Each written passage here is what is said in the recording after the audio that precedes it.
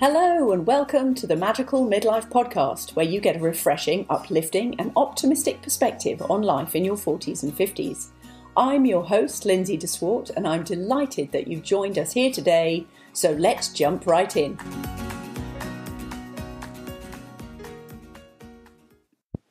Hi and welcome to the show today. On today's show, I am interviewing Jackie Hope, who is part of the Midlife Mountaineers. Her and her husband Ray discovered ice climbing at 47, and she shares with us their story of how they got there and what they do now, and also how you can benefit from their experience. Sit back, grab a cup of tea, and enjoy the show.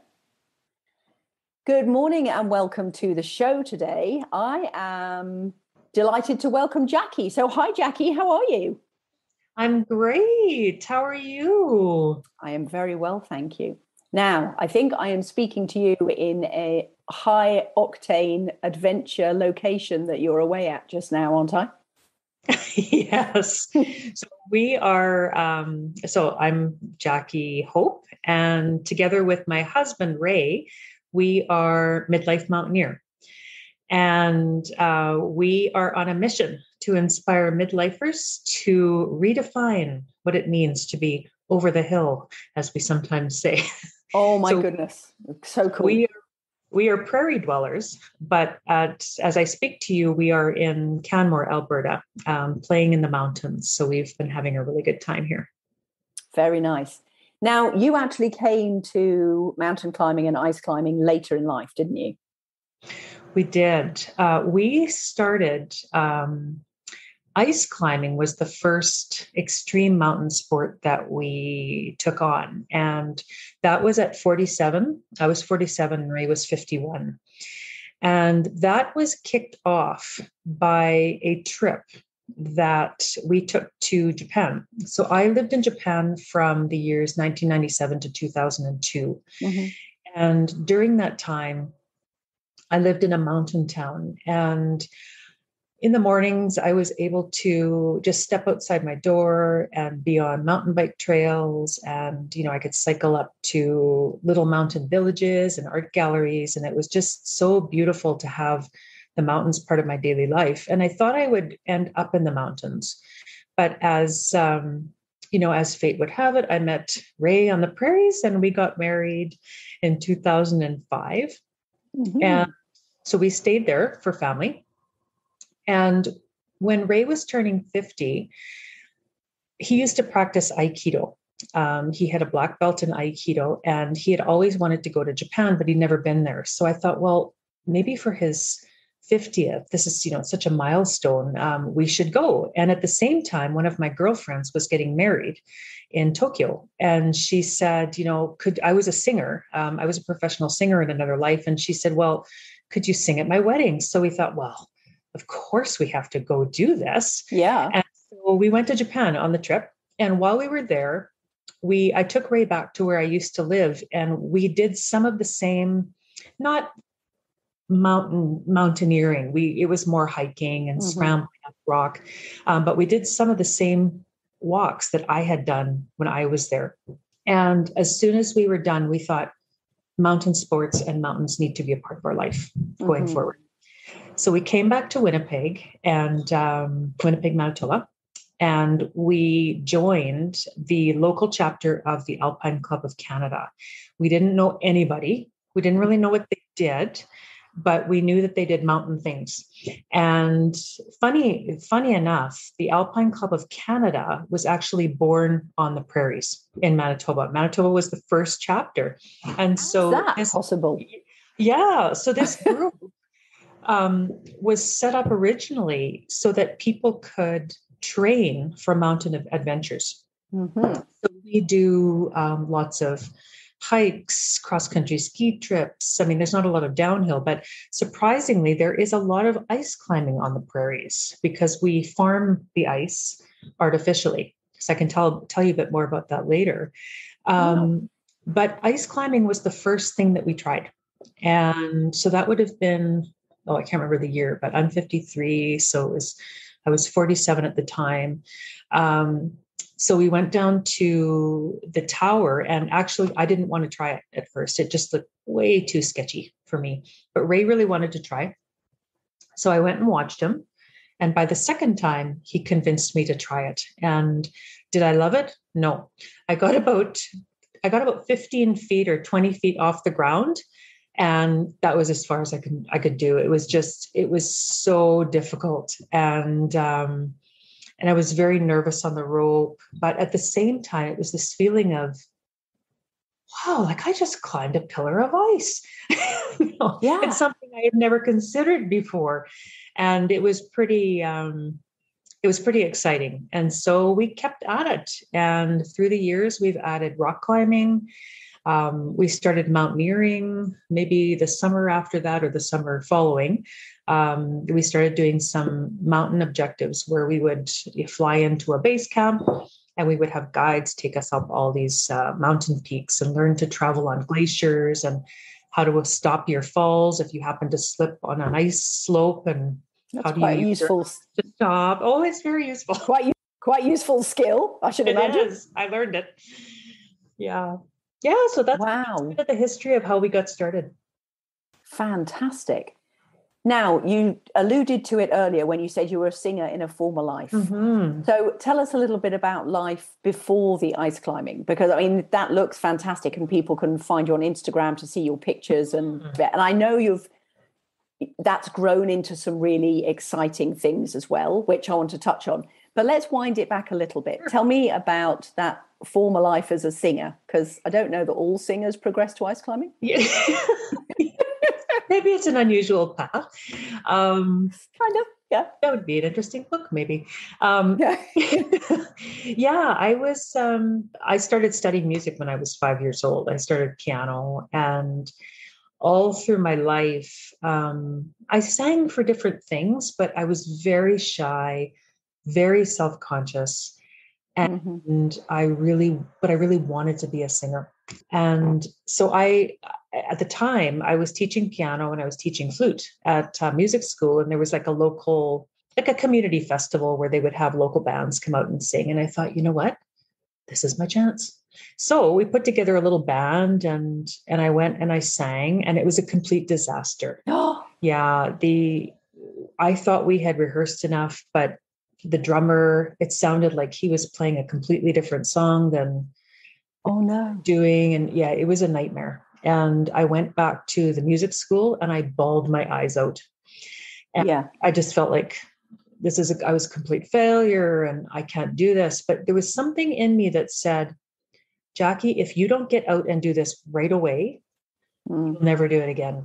And so much a part of me that wanted to be a singer. So the following weekend, I went to an open mic night and I sang a song that I had written. And that was key in kind of cementing that, okay, that was a bad experience, but that doesn't mean that, going forward, things can't get better. So it wasn't too long after that I went to Japan. And we were often, as expats living in Japan, we were often asked to be part of internationalization type festivals. And there was always music part of that. And some people were talking about, why don't we put a band together? And they said, well, we need a singer. Who's a singer? And I thought, nobody in here knows that I'm not really a singer. So I said, well, I'm a singer. Cool. That's how I got started. So I had a band there. We played a lot of festivals. We were called Jackie and the Ramen, like the soup. Oh, yeah. Nice. It was all men that were in the band except for me. And my hair was super curly. And so the kids used to call it ramen because it was like curly. So we thought, well, Jackie and the Ramen. So yeah, we started out as Jackie and the Ramen. And then in 2000, I came home to Canada and recorded my CD. So it's called Treasure. And that was life-changing. I went back and toured it in Japan. I had a different band there. We toured it around, and it was just so incredible. So music is very close to my heart, even though I don't practice or perform like I used to. That creative pull is always there. And so when we started Midlife Mountaineer, the writing, and we also got into filmmaking, and that has really fed that creative part of me. So it's been wonderful. Wow, that is just an incredible story. I find it interesting, obviously being a coach, and I really help people to look at their past and how it's playing out now and into their future. So I find it really interesting that you said about that particular event after the singing and how that felt like it was, I have to do this now or never. And therefore you had to realize that it was that event. It didn't define you. Yeah. And how do you think, or do you think at all, that that has prepared you for taking on such an extreme sport that you're doing now? Mm-hmm. It's interesting. We're in Canmore, Alberta right now, and we hired an alpine guide to take us out into the mountains ice climbing on Monday. Mm-hmm. And I get very nervous walking in alpine environments. They can feel very unstable for your feet. There's always the fear that you're gonna, go tumbling down the hill or down the mountain. And what he said to me, so our guide was talking about better ways to move in the snow so that you're confident in your foot placements. And he said, mm-hmm. You'll be fine. It's just about confidence. And with competence comes confidence. And the more we do something, the more competent we become, hopefully getting expert advice to help us, get there a little bit quicker. Mm. And I think that move that I made back then to do it right away, so as to not create this narrative in my head that, no, you're not a singer, you can't do this, like you're a loser, you can't, rather like looking at the circumstance that I was doing it in was more important.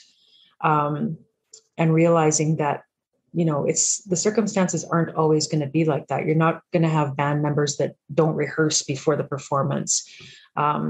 You were prepared, and that's what mattered.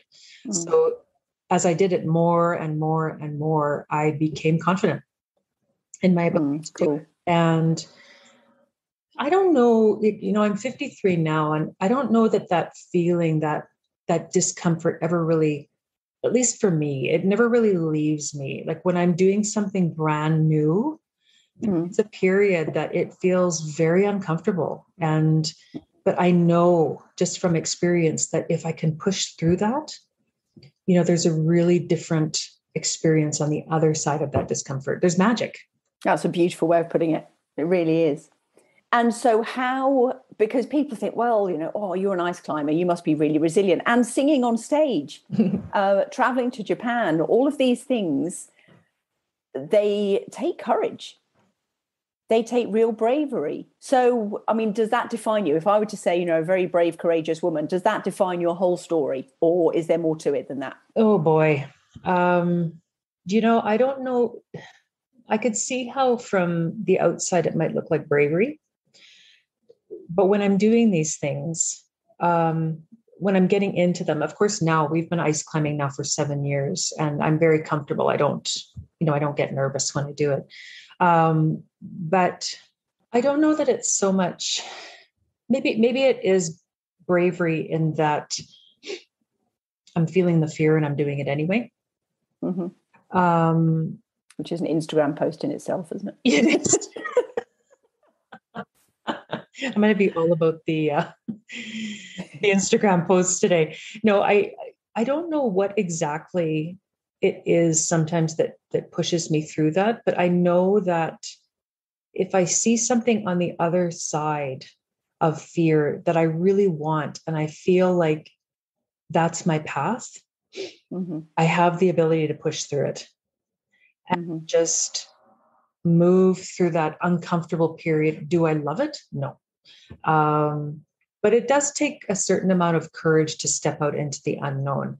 And I've always known myself to be adaptable, and I can figure things out. I think it's one of my superpowers through my life that I can go somewhere and recreate my life. I can make friends. I can find work. I can figure out how to navigate in a new community, even where I don't speak the language. So I know that I have the tools to help me get through that discomfort zone into the magic zone where things come together. But it's because I have a lifetime of experience. Being in midlife, I think it's one of the real benefits that we bring to the table, because even if we are starting something completely new, like for us, it's blogging and social media marketing and those things, we still bring so much experience to the table from our lives before that we're never really truly a beginner at anything. We always bring experience that helps us move through that discomfort zone to get to the other side. But does it take courage? Yeah, I think it does take courage to courage and trust in yourself that you can get through that. Yeah, I love that we never actually come to something as a complete beginner. I love that. That's a great perspective, and you put it so beautifully. So if people are thinking about, a dream that they've got, or a goal that they want to go after, of course, society is quite happy to say, oh, middle-aged women, you're a Karen, you're a this, you're a that. And therefore, we can be quite easily distracted. And discouraged, should I say, a few of my podcast guests who have done incredible things have come up against this literally in a conversation, for somebody to say, oh, you're too old for that, or, oh, no woman's ever done that before, you couldn't do that. And yet they've gone ahead and done it. And they've tackled some hurdles in order to get there, but they've done it. So what have been the hurdles that you've faced along the way? Well, when we first started doing extreme sports, there were some challenges when we first started ice climbing and climbing in general. I used to get vertigo at height. And I don't know if it was true vertigo, but we would be walking down a narrow trail. I remember for the first time it happened, we were up near Banff. And we were doing this hike, and we were walking along a trail, and there were sheer drops on both sides. And the trail probably was quite wide. But all I could see as I was walking down the trail is I was looking at the little stones in front of me, and everything around on either side was swirling.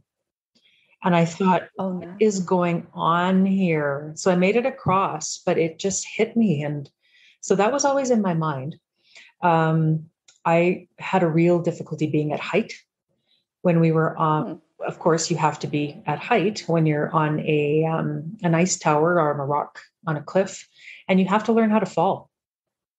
So you're in a harness, and the rope stretches. So as long as the anchors and your belay are safe, it's a very safe sport to do. But you have to know what you're doing. But so there was the fear of falling was always there. And it took me a while to get used to that falling. And I had to do it again and again and again. I was very nervous on the side of cliffs. So I always had to clip myself in for safety, even though I was well within the safety zone. It took me several years to get past that. And I have, throughout my life, I've had issues with anxiety.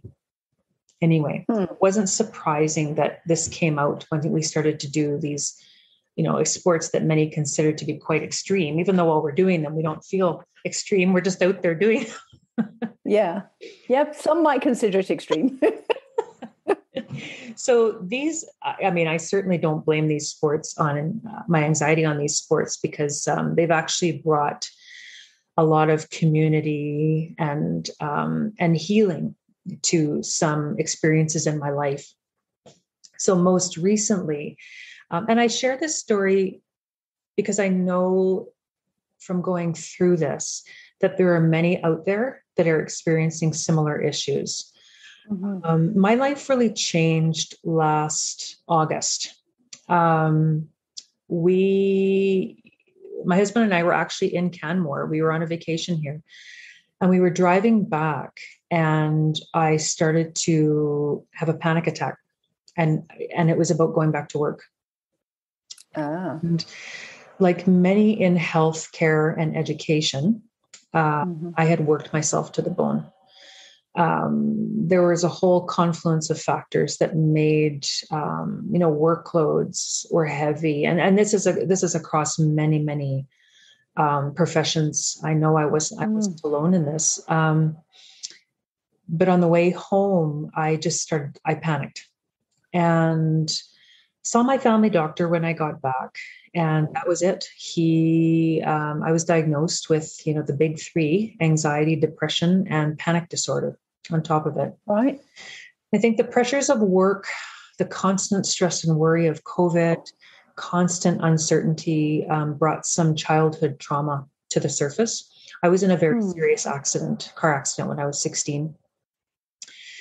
And there were signs probably for about 9 months that things were not going in a positive direction. I was starting to lose my ability to concentrate. I would lose track of the conversation in meetings. I actually had a breakdown in a meeting, couldn't stop crying, and had to step away. So my executive function at work was probably about 30 to 40% of where it needed to be. And I was in a management role. And so this was scary for me. Absolutely. But it was like I was in a constant state of being on edge. Right. So I was off for several months, and my job became getting my health back. Every day I did gentle exercise. I often walked with friends. They were really my lifeline. I stretched. I went to specific counseling for trauma. I had a physio. I sometimes went twice a week. What I didn't know is that chronic stress often creates chronic muscle issues in your shoulders and your neck. And I went for massage. I completely changed what I was eating and drinking. And I still would sleep 9 hours and need to sleep 2 to 3 hours in the afternoon. So I was completely burnt out. And it took me a few months really before I started to come out of that. I can't actually remember a lot about those first few months. Very, it was like nothing I'd ever experienced. So in late November, I started to think about, like, what do I really want my life to look like now? And that's a brave question in itself. And it can be a very scary question. It can. And I thought, I had been working in education for over 20 years. And for the first time, I found myself in a position where I had completely lost any spark for my field. And it took a long time for that spark to come back. I made the decision to leave my management job in December and wanted to take some time to really think about what this next step was going to be. And in this, I recognized there's a tremendous privilege in being able to do this. I had good benefits at work. I have, we are a 2-income household. I don't know how people have managed to get through the pandemic and work stress without having a community around them. I don't know how they do it. Yeah. So I recognize being able to take this time was a tremendous privilege for me. But during that time, our dreams for Midlife Mountaineer also started to take shape. So one of the things that we took up during the pandemic was kind of a funny pandemic hobby, but we started to take up filmmaking. We had all this time on our hands. Yeah. We were saving all this money, not going out to restaurants. So my husband has always been interested in filmmaking, and we invested in a bunch of film equipment and decided that we wanted to make a film about ice climbing on the prairies. This community that we didn't know anything about before we joined them, they have become our best friends. They've become our support through the pandemic. And the wonderful thing for us as older climbers was that many of the folks in this group were in their 50s. They were in their 60s. Some were in their 70s. My first belayer at the tower in Winnipeg that we climbed, was in his late 60s. And he's the Oh, one really? how to get up a rock face. It just opened up my eyes to a whole new way of aging. And that Hmm. aging doesn't need to be like my grandparents. It doesn't need to be, all sitting in the recliners and Ovaltine and Afghans. Like it can be active. It can be active and fun, and nothing against Afghans. I think Afghans are lovely. But we wanted to have an active midlife. We want to create a life for ourselves now that will help us ensure that when we're in our 70s and we're in our 80s, that we're active and healthy. Yeah. And so this community has really become a big part of our lives. Hmm. And Midlife Mountaineer, we wanted to tell the story of these ice climbers or these climbers, and we want to tell the story. Our goal, we're at the early stages. So we have a blog, we have our films. We've done some short films to learn the techniques to do bigger films. Right. And we want to share the stories of midlifers who are redefining what it means to be over the hill. So that's our Hmm. goal eventually, is to be able to share all of these stories through film and through our blog, and hopefully create something for us in our retirement. 5, 6 years down the road, that Midlife Mountaineer is our thing. Yeah. So that's, yeah, fantastic. So your husband, Ray, Hmm. what was his background? I mean, was he always kind of an athlete or anything? Was he always active or a sports person? Well, he wasn't, but I swear in another life he was an Olympian. He's one of these guys that he's one of these people that with little to no training can just do pretty much anything without a Wow. lot of repercussions. Whereas I have the repercussions, after going out ice climbing on Monday, my knees have been swollen, for a couple of days, but he's Hmm. very naturally athletic. And he's the kind of person who he is dyslexic, actually. So he Right. grew up with dyslexia, and he was able to access like an intervention for it very early on. So he was able to develop tools to live with this.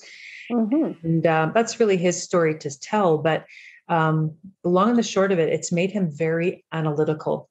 And so when he gets into any kind of new activity or sport or hobby, he learns everything about it. So Right. he became proficient in anchoring systems and various climbing techniques and Hmm. mountaineering, and he's gone on to do certifications and courses. He can become very proficient at something quite quickly. Right. He's in IT. He's worked in IT for many, many years, and that's his full-time position now. Is he leads IT for a company in Canada, Hmm. and he always had an interest in filmmaking. For many years now, our family has done, on Christmas Day, we do a year in review, and Right. our family members submit. They submit pictures and videos, and we put them into a movie that we Hmm. watch on Christmas Day, and everybody really looks forward to it. And we started with PowerPoint presentations, and now Ray has developed them all into like these feature films that we watch on Christmas Day. It's pretty amazing. So he's always had Wow. an interest in filmmaking, and so when the pandemic rolled around. That sounds a bit. Oh, that's a lovely way of describing it, though, because we can just downplay what an incredible kind of, I don't know, wrecking ball effect it's had on so many things. Yeah. Yes. And for us, we couldn't do anything. And so Yeah. we invested in film equipment, and we were able to be outside with our Hmm. climbing friends. So we thought, well, let's do a film. And so we started filming just on our iPhones in the first year. And then in 2020, we invested in some equipment. And during lockdown, he taught himself filmmaking. That's so cool. So now we're working on a film. It's we now have a name. It's called Prairie Ice Farmers, um, a, the story of ice climbing on the prairies. And we have, so there are a couple of key figures in our communities that have really made this happen. So we have a 60-foot ice tower in the middle of Winnipeg that it's a club and we can all go and, just get out of our cars and go climb. Whereas when you're in the mountains, you usually have a longer approach to get to a climbing destination. But in Winnipeg, we're out of our cars climbing. And some friends of ours, so this has been around for about, over 20 years. And then we have another friend who spearheaded artificially icing cliffs in northwestern Ontario. So they have a pump system that brings water up from the frozen lake and feeds it up to the cliffs, and they create waterfalls. And we climb on waterfall ice, basically on the prairies. So these are, my goodness. Yeah, so we wanted to tell the story about this community that has welcomed us in, and it's quite a unique story in the middle of the prairies, because people don't usually think about ice climbing on the prairies. They think about the mountains. So yeah, that's our project. So that's our big project for this year. We're working on it. So we have a trailer right now. We have a spot on our website for our filming projects. And we have one trailer out right now, and we're going to be releasing the second trailer very shortly. But our plan is to release that film sometime later this year.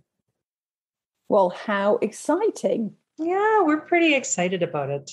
Never thought we would be doing this at art now. At our age. Well, isn't that fun though? Yeah, I can only say it's been magical. Like the people that we've met, the opportunities that we've had.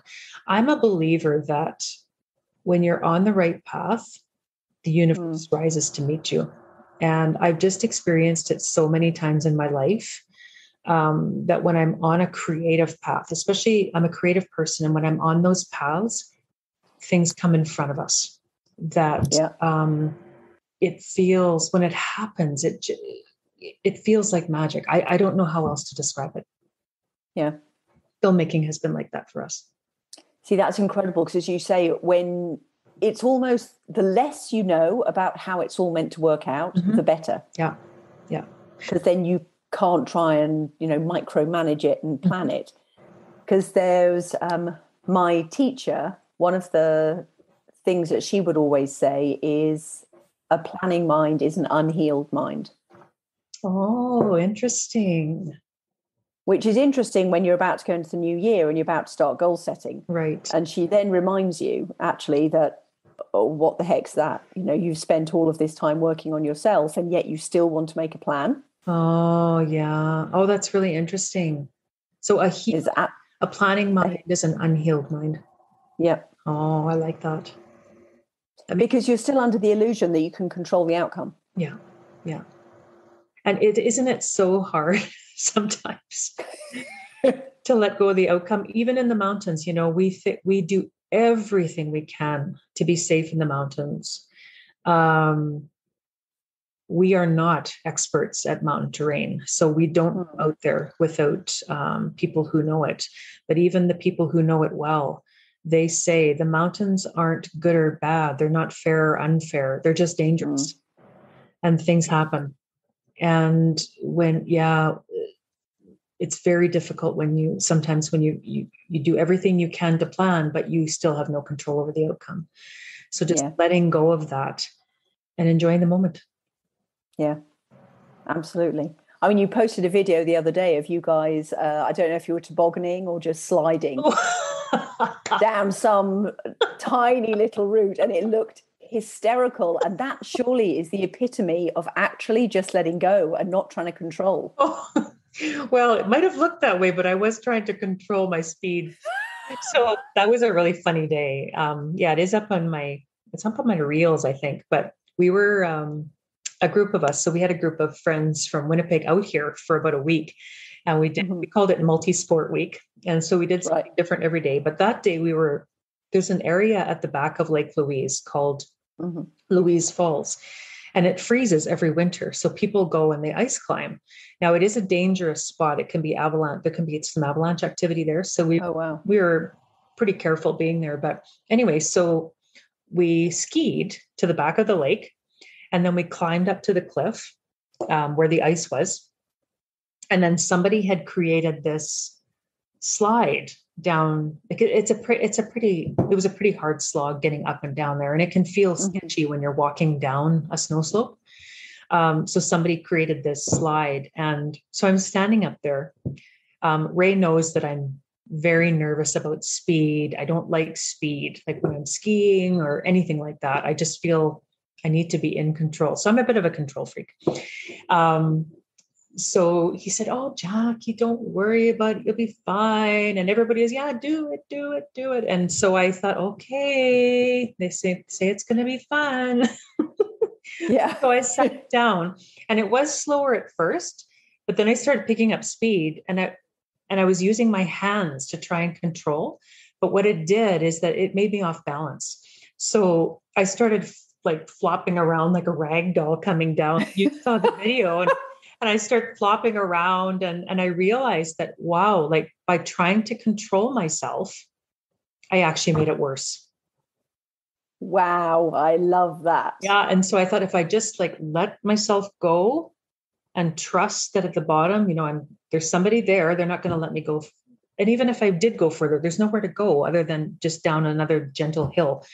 But I worked myself up into this frenzy. And then I tried to control myself even more than I needed to. And it took me off course. So it is a pretty funny video. And I did not get hurt, even though I'm flopping around. My friends couldn't stop laughing at. It was pretty funny. I was laughing too. Got to be honest with you. I'm happy to bring joy to people's lives. Yeah, it was very, very fun. It just looked fantastic. But yeah, thank you for sharing that story. That's so cool. So where actually can people find you?